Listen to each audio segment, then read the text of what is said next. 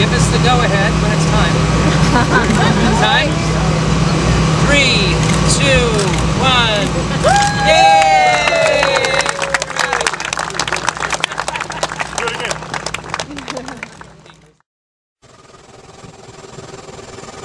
The tunnel is by far one of our most challenging and one of the largest projects in the water system improvement program.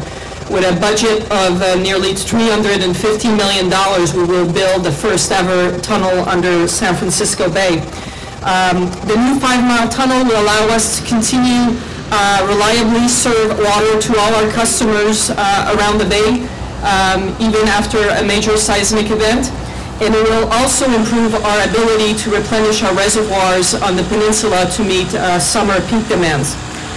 One of the big challenges on this project are the environmentally sensitive marshland and mudflats on both sides of the bay. And to minimize impacts on these environmentally sensitive areas, we made a decision to tunnel under the bay using what is called a tunnel boring machine, TBM for short. A highly specialized crew will be operating the TBM and excavate a 15-foot diameter tunnel and at an elevation that will vary between 40 and 80 feet under the bay floor.